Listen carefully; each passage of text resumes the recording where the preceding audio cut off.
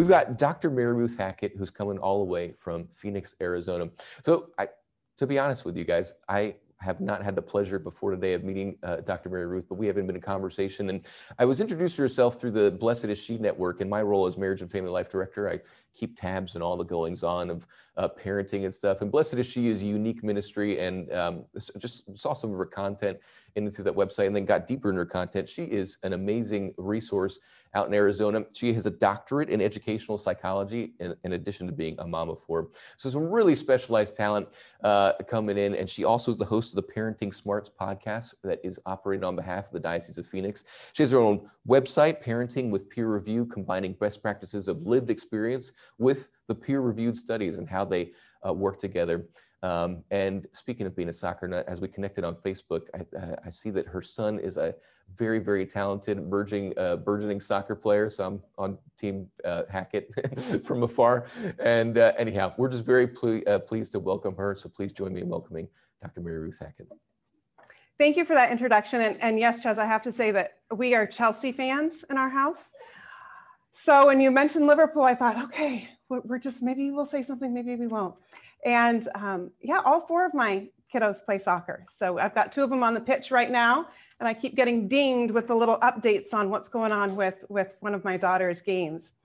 But I'm really happy to be here and not be on a soccer field for once for a Saturday morning, so that I can share with you all, wherever you're listening in from.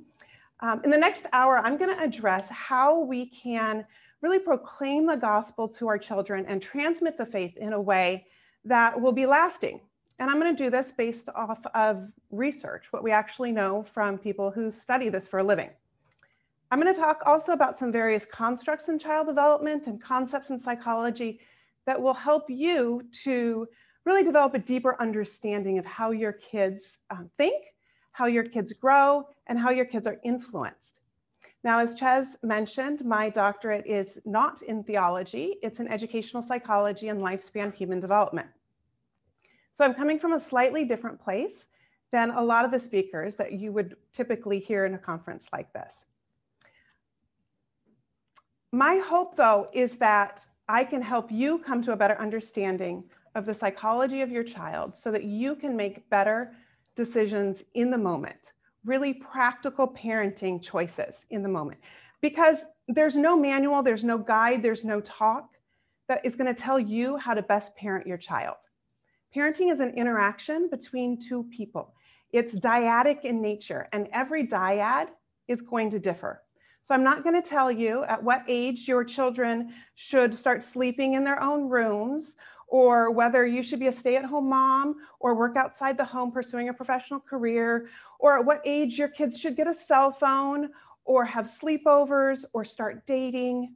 Every dyad and every family is going to need to handle those issues slightly differently. However, we have a lot of things in common, and children develop along the same general trajectory. So we're going to be discussing today those common things, and I'll be equipping you with a better understanding so that you can apply that knowledge in the moment.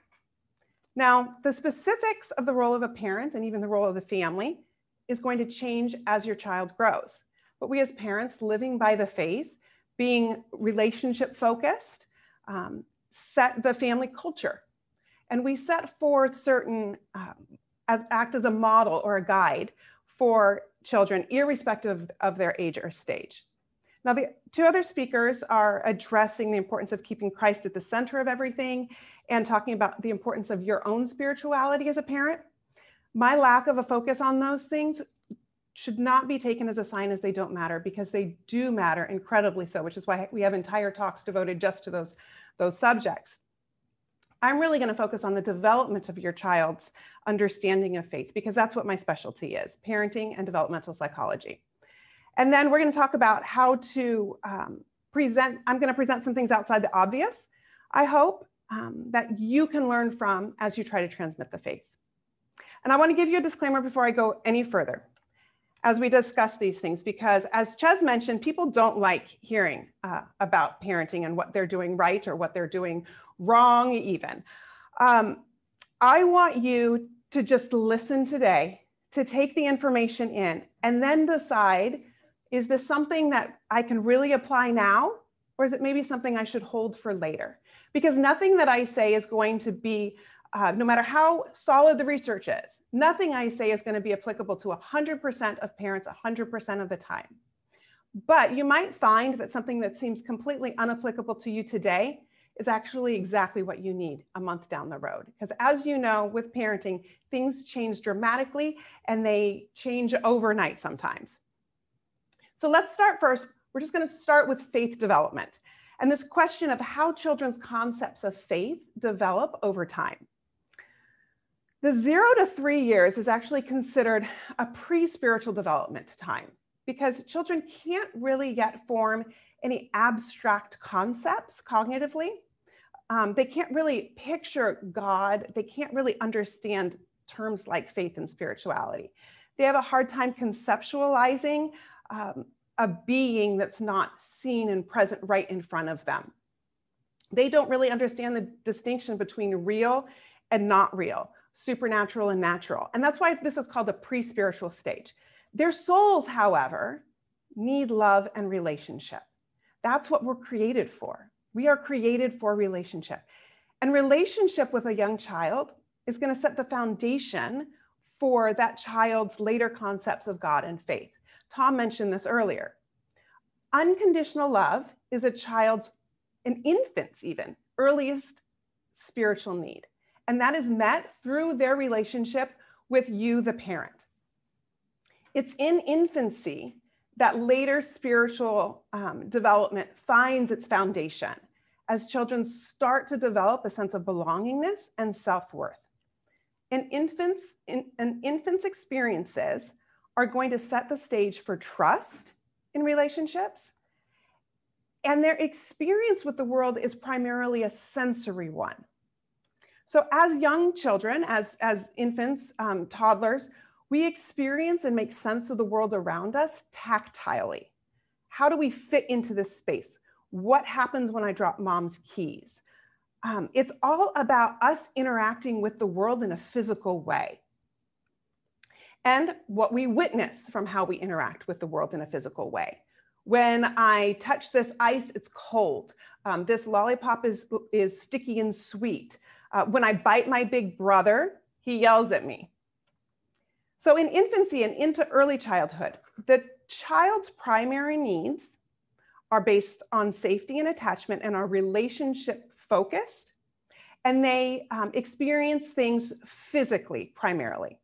So it's really important in all those interactions with them that you transmit love in everything that you're doing. You respond lovingly and you continue to build trust with them. Then as they move through infancy, they're able to develop their understanding of themselves as being separate from you. Because before 6 to 9 months, kids don't even realize that if something's outside of a room, it still exists.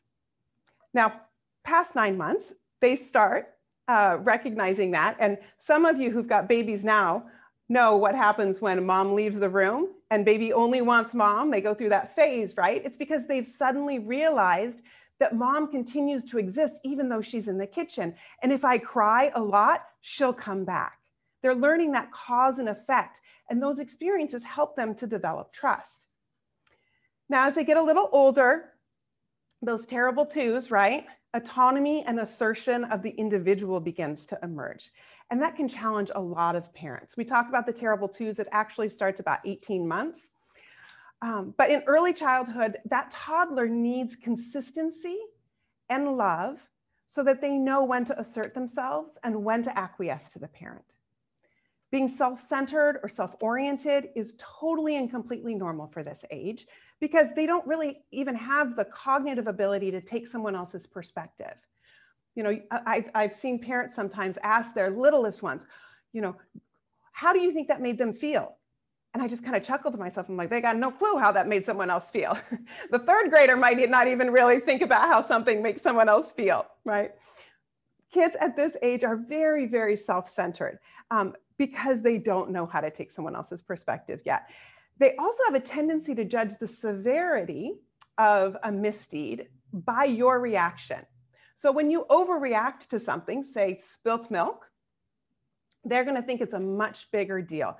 And so your reaction and your responses to them, it's hugely important in their understanding of their own self-worth even. So let's take this back to the faith development part now. First and foremost, it's important for you to help your children understand that God is a loving Father. And you do that through your interactions with them. There was a 20th century theologian, Balthasar, and he wrote rightly that young children cannot distinguish between parental and divine love. And that's so true. It's up to the parent to provide that model of divine love.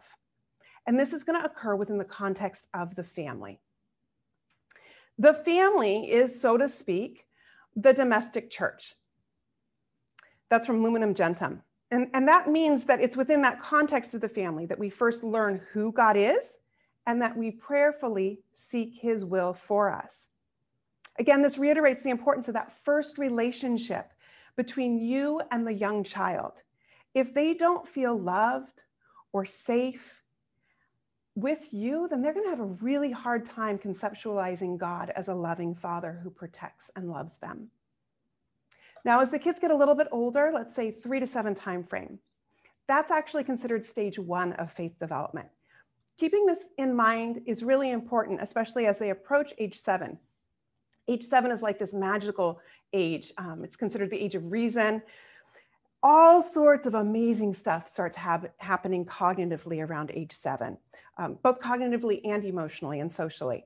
It's during the preschool, prior to age 7, time frame that a child's conception of faith starts to mirror the family's faith. So what you do as a family in that 3 to 7 time frame has a profound influence on that child's growing faith, because you're modeling for them what is normal, what love looks like, and what faith looks like. In many ways, the younger children are going to look to you to discover what they should do and believe. And they want to do that. They want to please at this age. Unlike in middle school. Now, in middle childhood, children begin to develop the ability to really reason on a higher level. Sarcasm, hypocrisy, all those things start showing up. They start emerging, or they start understanding relationships differently. Loyalty and ideals become very important. The humor, the ability to use humor emerges, but they start trying to distinguish what is real funny versus mean funny.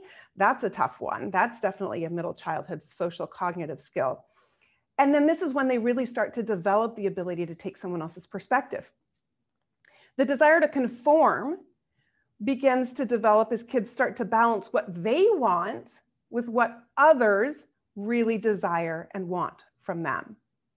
In the 7 to 12 age range, roughly, kids start to have mental representations of God, but usually it's this more mythical figure that's maybe patterned after those earthly relationships. Remember, I said that first relationship with a parent sets that pattern.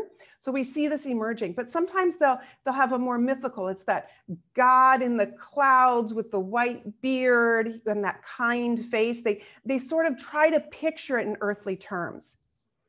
Now, explanations of faith in this grade school time frame should be concrete and they should be visual, because children at this age still struggle with abstract thinking. It's starting to develop though.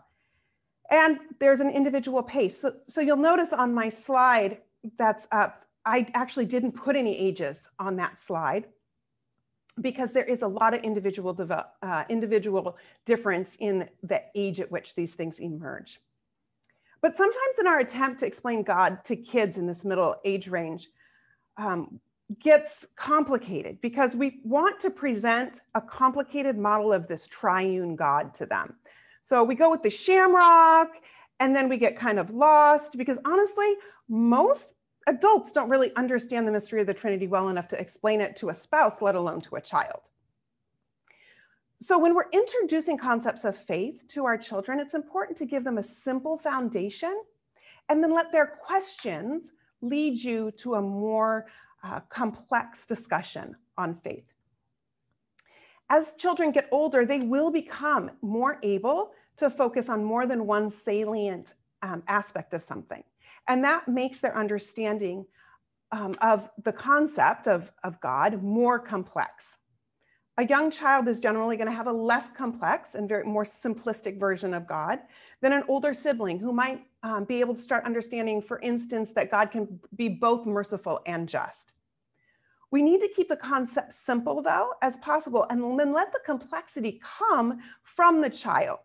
It's a basic principle for good parenting in general, right? Present the idea in simple form and then grow the idea from that simple base as their cognitive skills or complexity allows.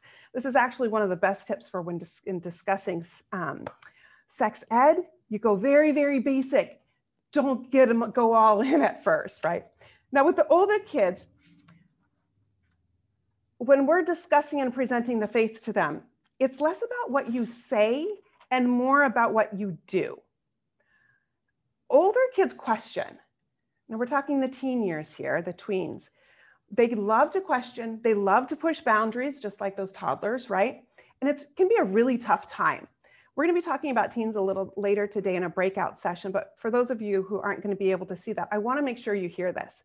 With your teens, discussions of faith can be more abstract or sophisticated, but the adolescent relationship with God is still really characterized as a what's in it for me, or what can you do for me type attitude. Fowler called this the synthetic conventional stage for faith development as they begin to separate facts about God from previously imagined ideas about him. So wait a minute, God doesn't really have a human form in heaven with the white beard, or does he, because he was Jesus here on earth? So they start pulling apart some of their preconceived ideas. So as a parent, you should be open to sharing your experiences and your ideas, your personal stories with them, while at the same time recognizing that adolescence is a time when kids don't necessarily want to conform to your ideas or views or values or norms. If you can give them, though, concrete examples or times when you, for instance, felt really comforted by the Lord, or you had just incredible experiences with the sacraments, that can go a long way for helping them to internalize their own relationship with the Lord more deeply. Pointing out answered prayers is a great way to do it. Teens also really like to experiment. They are at a point in their life where they're starting to understand their uniqueness. They recognize that they're not just like their parents. They're not little clones of mom or dad. They are themselves. And it's a time when they start asking deeper and more theoretical questions like, who am I in relation to God? Why was I even created? What is the purpose of all of this? So it's important that you're accessible to them, even if they mostly just want to be in their room, laying on their bed, looking at the wall, listening to music. Those of you who have teens know exactly what I'm talking about. But if you can get them to open up a little by sharing your little God moments throughout the day, it just gives them another view, and it opens up the door to their questions as they seek to understand God in their lives. So that's generally how kids' ideas of God or faith develop. They move from being very relationship focused to emerging autonomy, where trust is really, really important. They have a hard time distinguishing initially between what's real and concrete in front of them and what is abstract.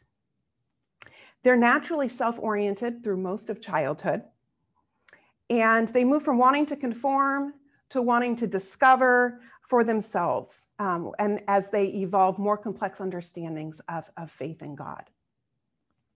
Now I want to switch gears here a little, and I want to draw from social cognition work and do like a little mini psych lesson for you guys on mental schemas, because childhood thinking is, and even adult thinking, but childhood for sure, is based off of mental representations. Now we all come to understand the world around us by creating mental schemas. You can think of these as like a set of rules that helps our mind to operate more efficiently at drawing conclusions. Our mind is all about efficiency. It wants to look for both shortcuts and a deeper understanding of things. For example, children come to understand that letters represent sounds, or that numbers represent an ordered amount of 10. So those are two different schemas. You've got a schema for letters and a schema for numbers. But schemas can also be much more complex. I was explaining this to a friend recently, and he was having a hard time understanding it. So I'm going to give you a more complicated example. Breakfast. Now, what you think of when I say that word is going to be highly influenced by your culture. There's some similarities, but there are also a lot of differences. Now, if I say to my husband, let's grab breakfast tomorrow, he's going to know the who, the when, the why, the what, and maybe even the where in there.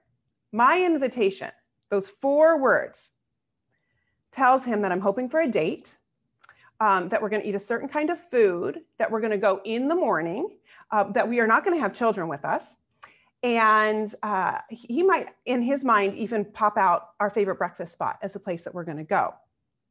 I also convey, I want to spend some time just with you, in just those 4 words. Mental schemas are a way of being cognitively efficient, but they are greatly influenced by culture. So let's keep with a breakfast analogy. Many years ago, when I was in college, I went to Europe for my study abroad. And I came downstairs one of the first days that we were in. I was in Germany at the time, and I was coming down for breakfast. And what I saw did not look like breakfast. There were lots of meats, lots of cheeses, some hard-boiled eggs, some loaves of bread. It definitely was not pancakes and frosted flakes and Cheerios. But that experience and the whole trip gave me a different idea of what breakfast was. It opened up my understanding that that meal can still be breakfast and it can look differently. So when we're talking about what it means to be religious or faithful or Catholic, all of that is going to be organized in our kids' minds with a mental schema. And that's influenced by those early experiences of the individual. We create a mental idea or representation of what it means to be Catholic. And our primary experiences growing up, our primary relationships set the foundation for that later spiritual growth. So as adults, when we try to strive to transmit the faith, our lived experiences as individuals, for better or for worse, are going to influence our idea of what it means to be Catholic and exactly what we are trying to transmit to our faith, transmit of our faith to our children. The first time I went to Catholic Mass, I went in college with some other friends, and I was lost. I had grown up Protestant. I had a mental representation for what church was supposed to be like. And I will tell you, it was not up, down, up, down. You guys cut the Our Father off partway through. There was a passing of the peace, the sweet, sweet couple behind us, you know, there's peace be with you. And I was like, oh, thanks. And then I looked around and saw everybody else saying, and with you also. I was like, oh, I didn't know the responses. And I really didn't feel like I fit in there. Your children are going to have mental representations of church, of Mass, of their faith. But we want that mental representation to be one that's not just about rules. Yes, we want them to go to Mass. We want them to know how to interact there. But their understanding of church has to go so much deeper than that. As we introduce the faith to our children, faith cannot just be an internalization of rules. Relationship comes first. Their faith system has to be grounded and founded in relationships, in awe and wonder of the Lord. It has to be more complex than just the routine of Mass. Although, as I mentioned earlier, it's good for them to go to Mass. It is. And we want them to have a positive experience of Mass. But as our children grow, they have to know that relationship and relationship with the Lord is what is central, because that is why we are there. It is because of our love of God that we desire to act in accordance with whatever is going to allow us to attain everlasting life with Him. Love has to guide us to the obedience and the reverence. Being too rule-oriented leads children to reject the faith and its rules and its doctrine, because being a Christian is hard and it's not always fun. And children don't want to have to be obedient to an overbearing God. They want to experience happiness. They want to have a fun lifestyle. They want to sleep in. They don't want to be told what to do. They don't want to be told that what they're doing is wrong. I actually know adults who fit into that as well. They're more comfortable being comfortable than they are seriously evaluating their lives and growing in holiness and in relationship. But if we start with relationship and we start with those values and rational thought, then as our children become catechized, the rules make sense because they're in alignment with our own value system already. Research shows that one of the most important aspects of getting children involved with their faith is that they understand the why behind the rules. They understand why they are asked to do what they're doing. So we've got to make sure that as a domestic church, we are teaching them not only what to do, but why to do that. And that has to mean that our catechesis has to be strong and ongoing because we've got to be able to answer those questions, right? And as they get older, the questions get a lot harder. So we've got to grow and we've got to show by our actions that faith makes sense, that it's rational, that it's alive, and that the faith is there for us to continue to develop our own understanding on a deep level. But that value system, that love, that relationship that we've established in the home, that has to come first. The rules support then what we already know and believe is true.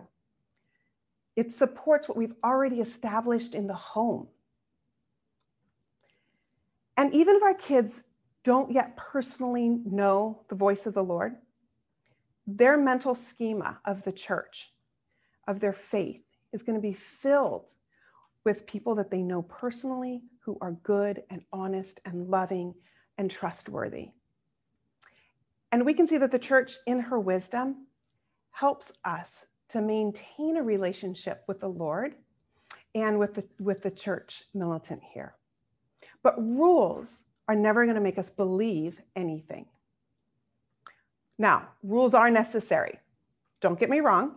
Rules provide the guardrails to keep us on the road, especially when our path takes a sharp turn and the fog is so thick that we can't see the path clearly. And we don't know if we need to stay on the right side of the road or not. We don't know what speed we're supposed to drive at. Without any understanding of why we are even on the path, many of our kids are going to choose just not to drive. They're going to choose to get off the road, to choose their own road, or maybe to just stop moving.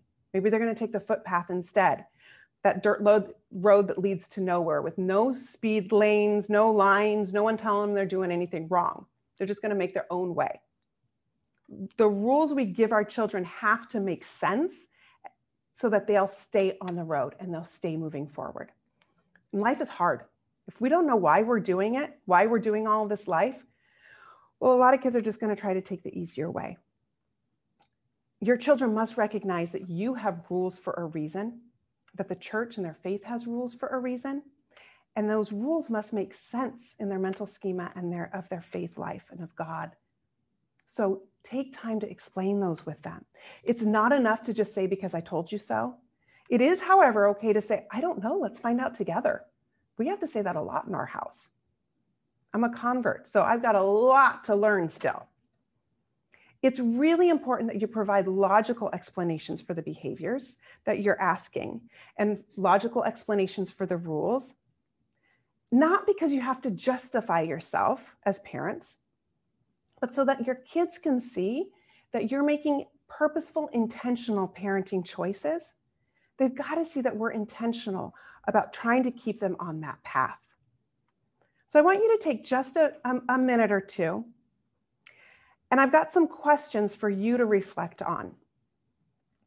First, what are some of the rules that you have in your home that are non-negotiable? And then what are some rules that you have that are maybe less firm? Now, if you don't have any rules yet, because your kids are really young, what are some rules you think you might have as your kids get older? Sometimes when I talk to parents who have kids who are really, really young, they actually have the most opinions on what they're going to do when they have teenagers.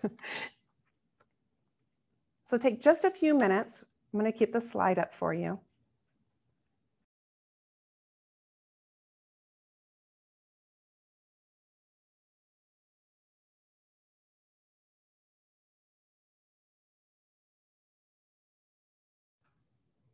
In our family, we have rules based really in two areas. We've got safety rules and we've got moral rules. And then we have expectations of behavior as well.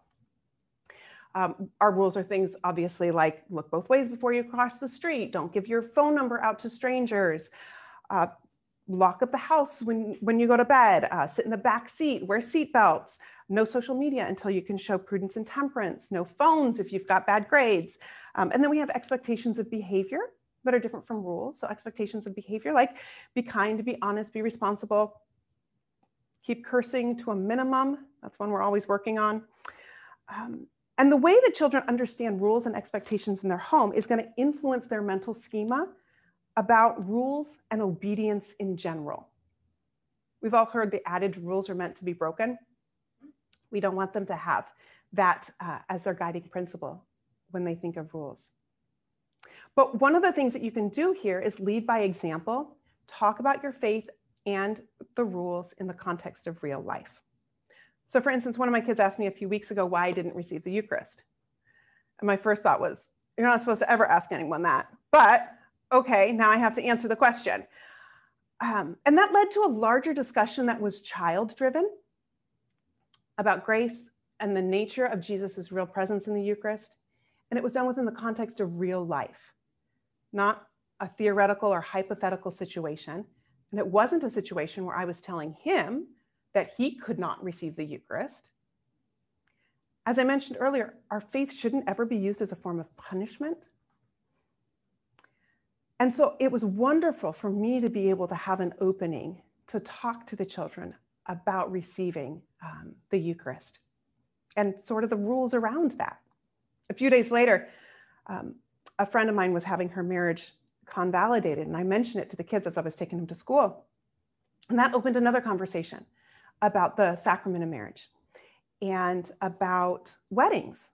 I've got, my girls are 9 and 13, so they love thinking about weddings and big dresses and getting married on the beach or getting married in a church or eloping or whatever it's going to be.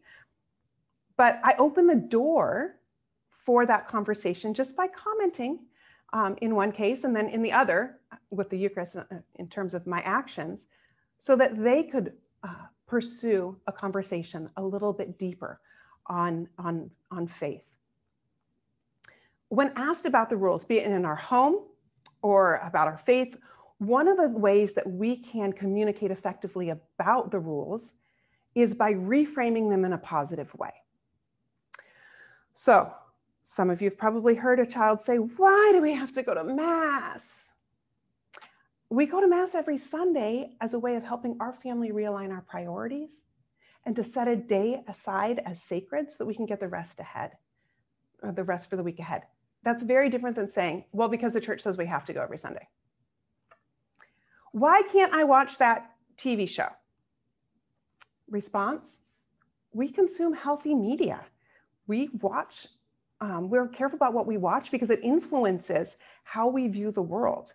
The phenomenon is actually called the contagion effect. You don't have to go into all that with them, but it's very cool. If you read depressing books, you're going to be more depressed. If you listen to happy music, you're more likely to be happy. If you surround yourself with toxic people, you're going to start having toxic thoughts. That's the contagion effect. So why can't I watch that show? Well, because what we watch influences how we view the world. When can I have social media? That's a big one in our house. Well, we only allow ourselves social media when we have a decent command of the virtues of prudence and temperance. And we have the ability and self-control to see that when we struggle with prudence or temperance, we're able to step away from that for a little bit. Another common complaint, why do I have to work so much around here? That's for my kids, not for my husband. Why do I have to work so much around here? We take care of one another by helping one another out when and how we can, because we're part of a family, and every member of this family has greatness that they can contribute. So that's what I mean about reframing some of those rules, some of those practices in a family in a positive way that uses rational thought without strict obedience as the goal. So before I go on, I want you to look at those rules that you wrote down just a couple minutes ago and take just like 15 seconds to reframe your rules in a positive light. Because if you're really going to be able to explain these rules to your kids, you want to do it in a positive way.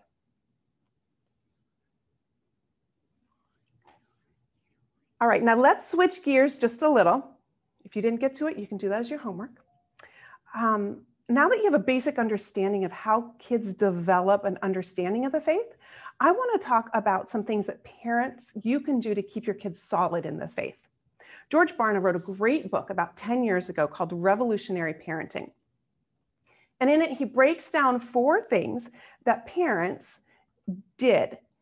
And these are parents who had kids who then went on to practice the faith themselves and to raise their children in the faith.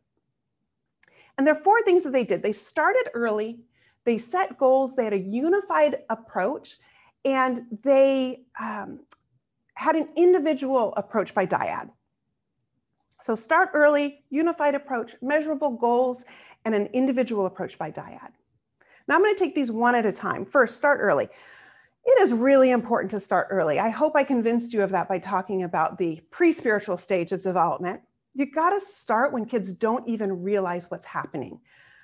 I think of language learning. When kids, when we're learning how to talk, we just learn how to talk. It just happens. We learn labels for things by watching, by listening. And when kids are young, they're sponges. They just soak it all up. In high school and in college, I took Russian. How much Russian do you think I know now? I'll tell you how much. Немного.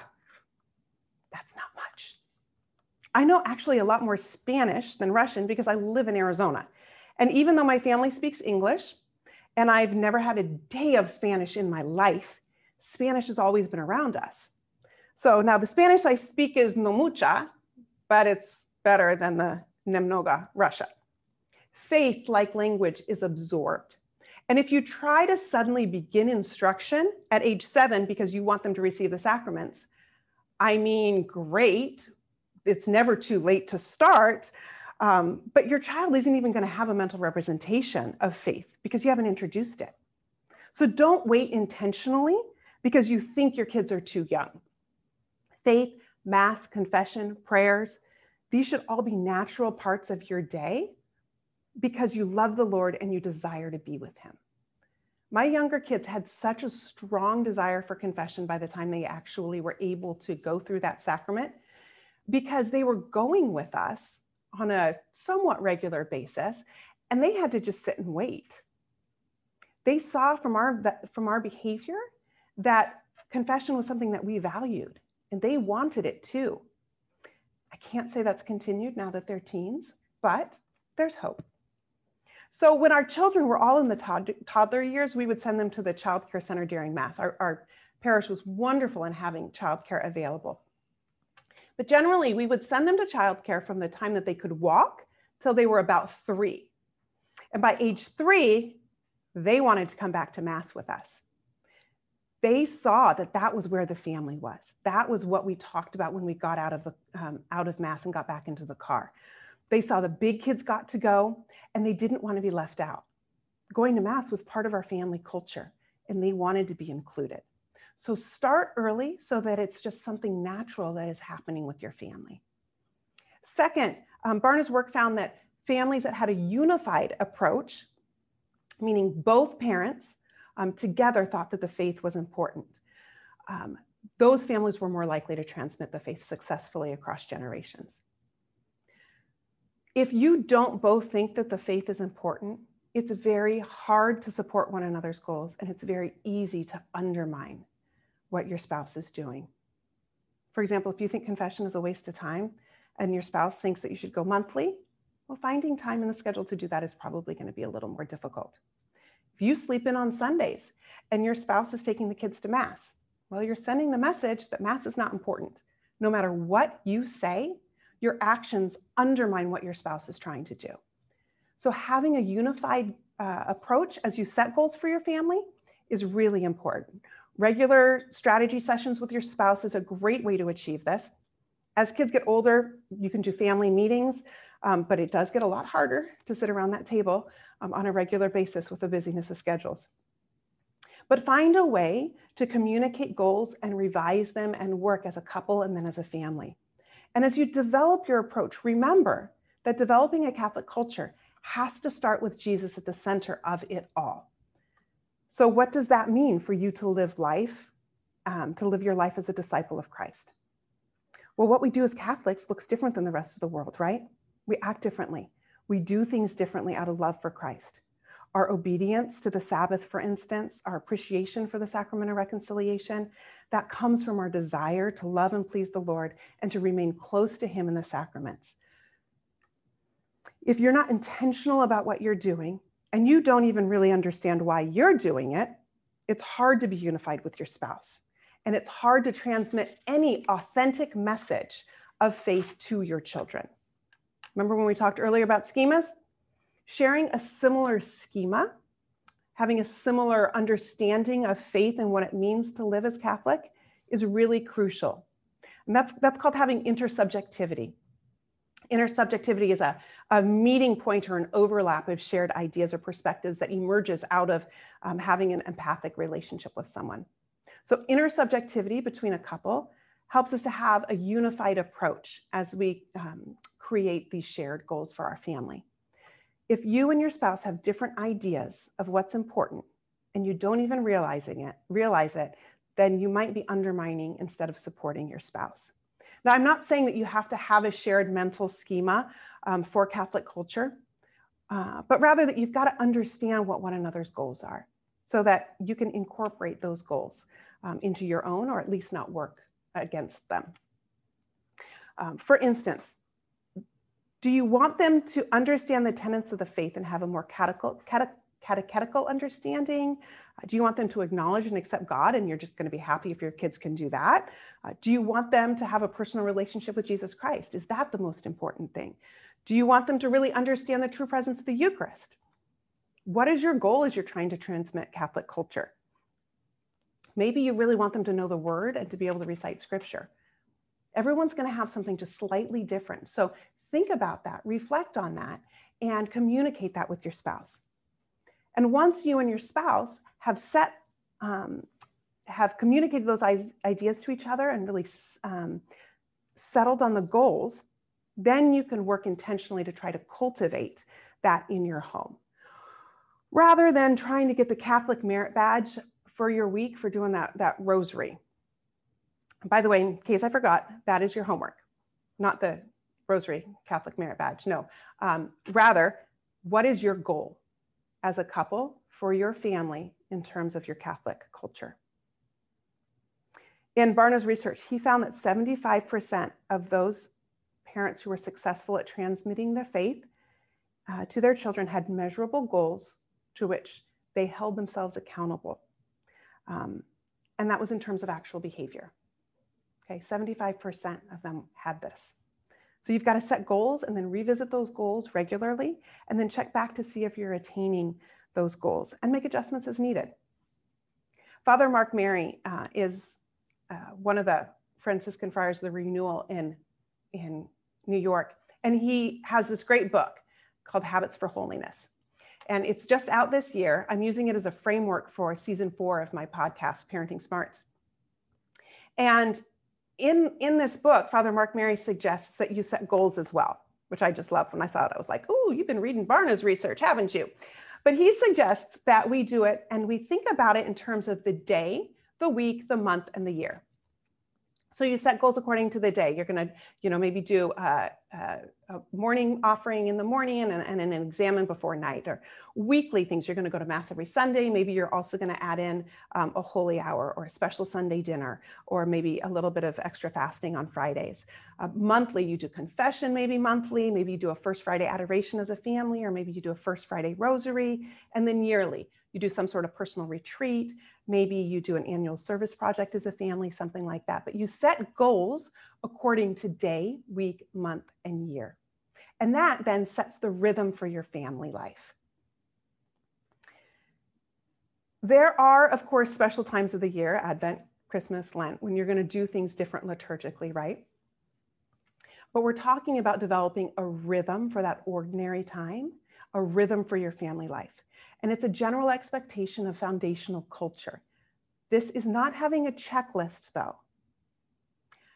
All of the things that you're doing daily to yearly are done with the goal of personally growing in intimacy with the Lord. And so for each of us, our rhythm or our routine or our patterns are going to look different, and every family is going to look different.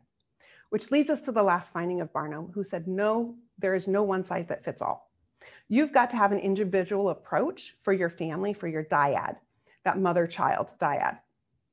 For one thing, not all homes have parents committed at the same level of celebrating the faith. When my husband and I got married, I wasn't even Catholic. There was no way I was giving up Halloween for All Saints Day. Sorry, it was not ever going to happen. I also was not going to give up alcohol during Lent. Nope, I gave it up when I was pregnant. I'm not giving up during Lent. Things changed a little when we became Catholic. So you've got to adjust and not compare your situation to other people's families.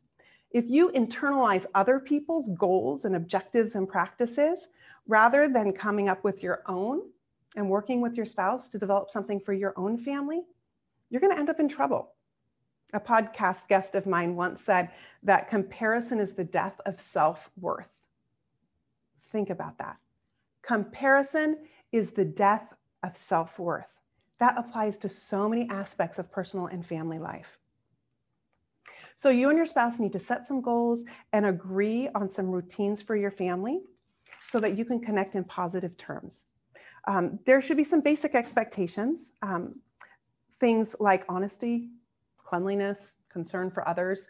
Those are going to be one size fits all. All homes should have basic expectations, right? And those are going to be irrespective of the individual child's needs and gifts. Those are the one size fits all. Some things are just good all the time. It's always good to show kindness. It's always good to show generosity, right? A little good-natured teasing is okay, but cruelty is not, right? Those are universals. That said, back to this idea of having an individualized approach. We've got to have a somewhat differentiated approach to parenting because our kids are wired differently with different skills, different talents, different areas of struggle. They were created for a unique purpose in this world. So we've got to meet each child where they are while keeping consistent rules for the family still. You've got to take time to tailor your parenting style to each child.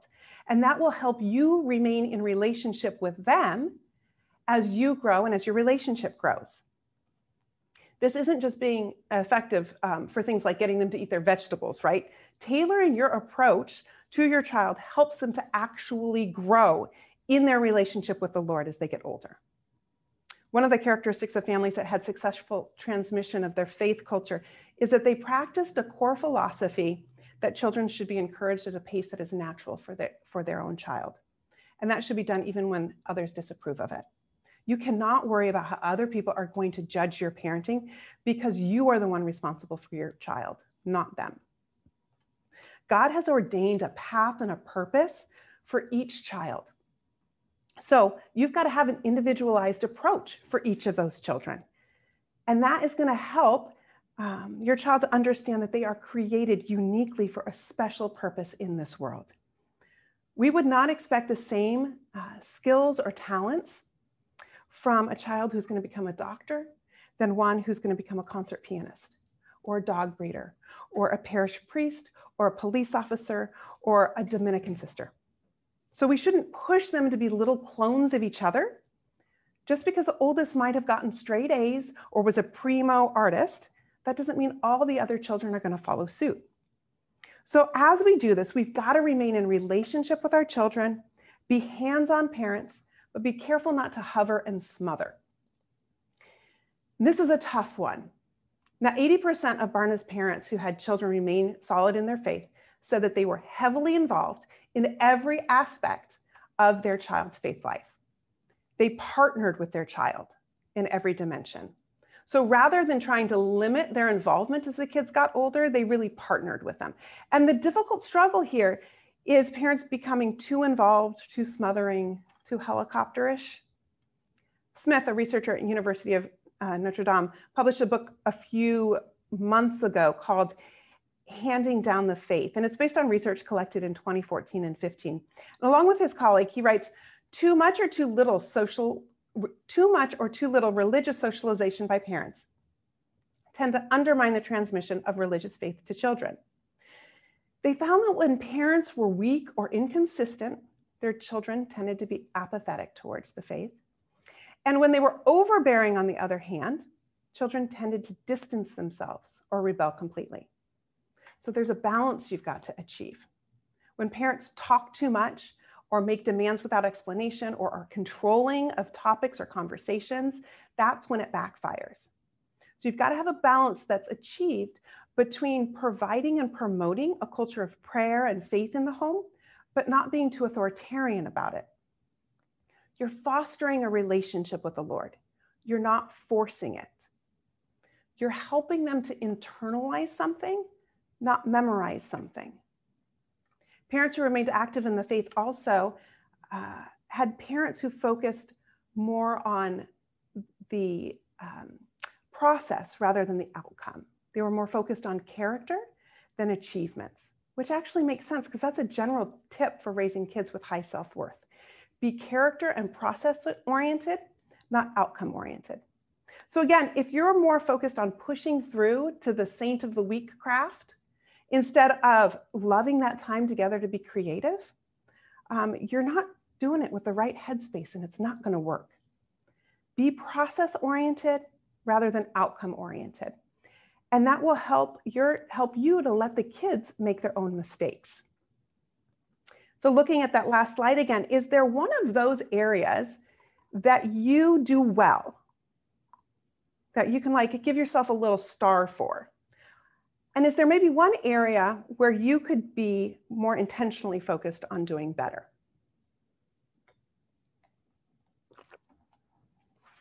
You know, one of the things that we try to do as parents is to help our children to develop the ability to make good choices in all areas. And sometimes that means we've got to let them make bad decisions and let them deal with the natural consequence so that they see what happens when they make mistakes, when they bend or break the rules. Because kids learn through the process, even when the outcome isn't what they wanted. And it's not just reserved for older kids. We should be trying to let our little ones do things, make mistakes, learn, and adjust. Someone once told me, little kids, little problems, big kids, big problems. Let those little kids make those little mistakes and help them out when they do. Help them see that your love is not dependent upon their perfection. Your reaction, your acceptance of them and their imperfections, your love for them, your desire to see the good, that's all, again, a template for them understanding that loving and forgiving Father. You restore a relationship with them when it is ruptured by their behavior. And you've got to lay down some laws, yes. Again, those rules should not be oppressive. They should be sensible. And as kids get older, it becomes even more important that those rules are sensible because they will challenge you on it. Those rules should be enforced by both parents consistently also. There's a great little book called The Saint Benedict for Busy Families. And in it, Father Dwight Longnecker, it's a great little book. He discusses the importance of providing consistency for children as they grow. Barna's work also found consistency was really important.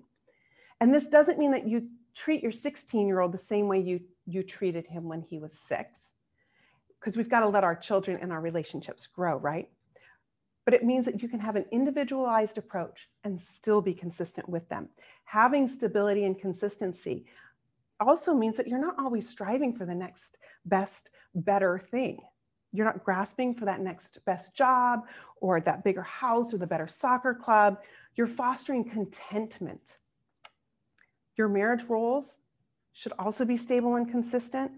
You should be reliable to your kids and to your spouse, and you should expect your children to be reliable as well. So again, to reiterate before I go on to this last section, you want to start early with your kids in terms of introducing the faith. You want to have a unified approach with your spouse. You want to have measurable goals that you can hold one another to be accountable for. You want to have an individual approach by dyad, and you need to be consistent.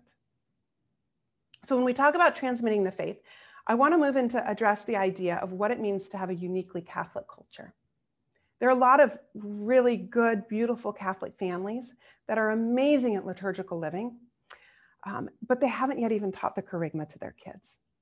So what is the Kerygma, and why is this talk entitled Kerygma? Kerygma is a Greek word that means proclamation. In his book, Clear and Simple, Andre Ranier breaks down this proclamation of the gospel in a really easy way to understand with the 4 R's. He talks about rupture, or relationship, rupture, restore, and response. We are created by God for relationship with him. If your child knows nothing else when they leave your home, let it be that essential fact of life. We are created for relationship with the Lord. I don't care if they can't boil water or if they can't do a load of laundry and they don't know how to fold a fitted sheet. They need to know whose they are. They were created intentionally, purposefully, by the creator of this universe for the purpose of knowing him, loving him, and serving him. They were created for relationship. And you teach your children this fact by telling them over and over and over and over again, 100 different ways. You tell them that you love them and you are so glad that God created them to love and be loved. And as they grow, it becomes one of the most natural things in the world for them to understand. I'll quiz my youngest one now sometimes. Hey, why did God make you? That very fact that we were created by God for love and for relationship reinforces everything that we want to believe. We want to believe that we're worthwhile, that we're lovable, that we're good, that we're important. And your kids do too. It gives our life meaning because we want to be in relationship with him, we want to serve him, and we want our actions to bring him glory. My parting words for my kids when I drop them off for school every day or say goodbye to them is bring God glory through your actions. We are created for a relationship with God, and what we do in our own life reflects that nature of the relationship. We either bring him glory or we bring about our own shame. And sometimes we do bring about our own shame, which brings us to rupture. Because of original sin, our relationship with God is ruptured. Sin came into this world because of the choice of man. And even though we've been restored in baptism, we still do have a tendency towards sin. But our relationship has been restored through baptism because of the sacrifice of Jesus Christ. So our kids need to know that they are made for a relationship with God. They need to understand that they will make mistakes. We fully expect them to make mistakes. And they will sin because that relationship was ruptured by sin. And the relationship that we have with God continues to be ruptured when we sin. But the good news is that God became man. That man was Jesus Christ. And he lived and taught and dwelt among us and took upon all of our sin, our past and our future sin, all of it on himself when he was sacrificed so that we can be restored to new life and be with him. The story doesn't end with sin and rupture, but rather we are restored and our relationships are made new. And our kids give us a lot of opportunity to talk about rupture and restore. It is something that you probably could do on a daily basis, many times a day. I know I could. You told me you had cleaned your room already. You lied to me and broke my trust. Rupture, right? And then we need to restore that relationship. Don't hit your sister. Now apologize to her, okay? Rupture, restore. What just broke? Do you need help in there? Right? Rupture, restore. Over and over and over again. Kids learn from making mistakes. Some mistakes are big ones, some mistakes are little ones, but the restoration of the relationship after the mistakes is essential as a family. Now, the last essential component of teaching our children about God is helping them to understand that they have an active role to play, and we call this response. We talk about relationship, rupture, restoration. Here's the response part. This is a continual thing. This is not just a one-time thing. Living a life of Christ is not just about receiving the graces, right? We have to act too. We have to respond. We have to renew that yes to him in all the hard little choices that we make on a regular basis. So as we strive to effectively transmit the faith in our homes, we need to be focused on those 4 R's, because that is the basis of the foundation upon which the rules and the doctrine and the dogma are. If we focus on the rules as the foundation for our faith, our children are going to push away because it's just too restrictive. Our faith, our Catholic life, gives a structure and a guide for us to continue to say yes to him, right? That response as we search for ways to grow deeper in relationship with the Lord. But if we don't have that relationship first, then we don't have the reason for the rules. Why go to Mass if you don't even believe in God's presence? Why save yourself for marriage if you don't believe that you were created with dignity? Why tell the truth if you don't really care about being in relationship with others? If there's no reason for the rules, then you don't have the relationship, right? Many people who think of Catholic culture think only of living liturgically, and that makes me insane. We need to be thinking about living in relationship with the Lord. If you do all these liturgical living things and yet you fail to cultivate love in your home, your children are going to see right through you. You will be a big religious hypocrite. Matthew 23:28 says, "So you too outwardly appear religious to people, but inwardly you are full of hypocrisy and lawlessness." All that doing, all that business, those rules, going to Mass, going to adoration, getting smacked upside the head because you were laughing, giving our kids the death stare during the Our Father because we know that they're squeezing their siblings' hands too tight, right? Maybe you light the Advent wreath. Maybe you say the rosary with your kids. Maybe you celebrate a feast day. But you fail to live with love in your home. One of the primary reasons children leave the faith is hypocrisy. Parents who are not practicing what they're preaching. And anybody with teenagers has probably experienced being called out as a hypocrite, because a lot of us are.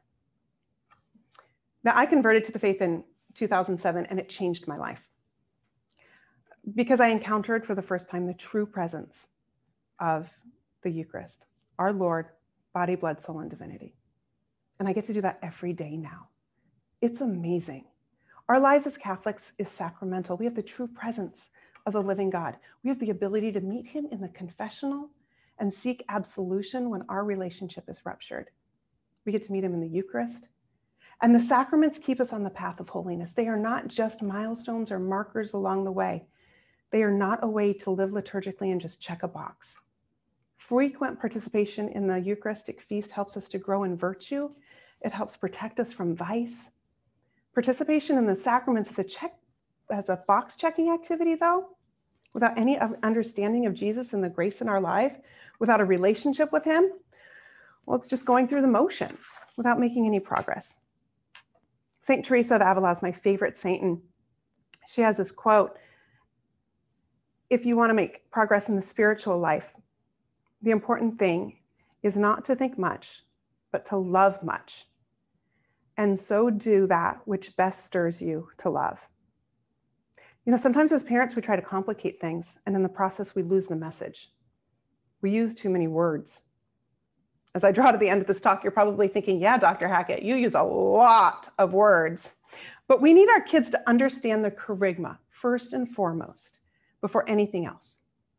That we were created by God to live in relationship with him, and that relationship was ruptured by original sin, but restored through the life and death of Jesus Christ. And God is inviting them back to relationship every day, every moment, to live with him. To me, everything we do in our home should be focused on transmitting that message. That has to be the core of what we do as a Catholic family. Being Catholic is about living in relationship with Christ. Gregory Popcak says the primary task of parenthood should be to raise children who are able to give and receive love. It sounds pretty simple. Learning to pray the rosary is great. Learning the saints is great. Learning memory verses is great. But without love, that is going to mean nothing. I like revolutionary parenting, the work of Barna and the work of Smith and his colleagues, because they underscore the importance of the foundation being set within the home and then being reinforced in the church. The church reinforces what is happening in our household. And the decisions in the household are made with love. Love is the center of it all. And from love comes both obedience and freedom. We as parents take our guidance from the Mother Church. We know what the rules are, and we know that they're good for our spiritual good, to help keep us in full communion with Christ, to help us to best be able to receive his grace. But within the home, our children are going to take their direction from us. We are their spiritual leaders. If we don't have a healthy relationship with them, don't expect them to have a healthy relationship with the Lord. If our home is a place of distress as they're growing up, don't expect them to want to mirror that as adults. The church is that place that will hopefully give them comfort and peace when they grow up and they're away from us. The church can be that place where that remains constant for them when their other aspects of their lives is changing. And again, I want to make sure that if you leave here with one understanding, it is that none of this matters unless you have Jesus as central to everything. Routine and doing good things is important. Living a life of love and sacrifice and devotion to the Lord, that is so great. Love the Lord, love your children in a way that they can see that love tangible. Help them to understand the love of the Father by being a good and loving parent now. And as your children grow, give them space to grow. Have conversations based on reason and your own faith experiences, not just a list of rules or activities to be completed. Support your spouse in his or her spiritual growth and have a unified approach to your faith. Teach your children individually that they were created to love and be loved by God, who gave his life for them out of love so that they could share eternity with him. Love them deeply and guide them gently. Let's close in prayer. In the name of the Father, the Son, and the Holy Spirit. Thank you, Lord, for the gift of this time together and for guiding us in this most important role. Help us to work with your will, to get out of the way when we need to lean in when you call us, and to listen to your voice. Help us to be an example to our children and yet remain a child with you, forever looking to love and please you as we seek to serve you. Through our love for these children that you have given us. Let our mornings begin with you, our days be of service to you, and our nights bring us home to you for restoration.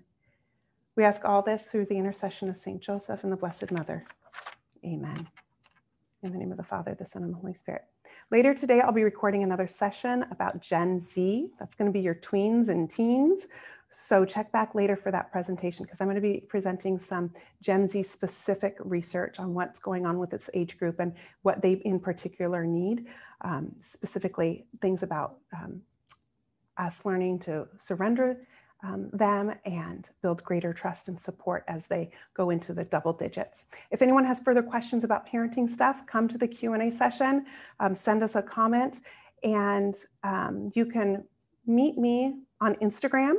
I'm there more often than I should be, but I love connecting with folks over there as well. So the name of the podcast is Parenting Smart, the blog, Parenting with Peer Review, and you can always find me at Instagram, MaryRuth Hackett. Thanks a lot.